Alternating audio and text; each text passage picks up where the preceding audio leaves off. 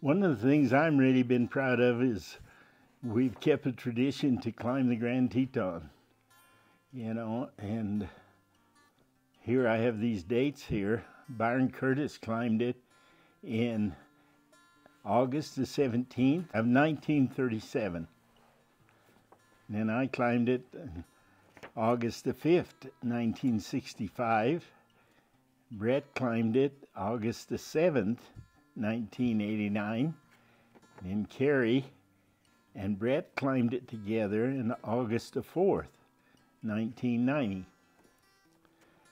Then Byron Curtis and his wife Trinity Curtis climbed it 8/13/2023. So that's 4 generations that has been on top of the Grand. Of course, I probably got it from my dad because we did a lot of riding in the mountains, and he would always sing, "The bear went over the mountain, the bear went over the mountain to see what he could see." What'd he see? The other side of the mountain. But Byron had to see the other side of the mountains.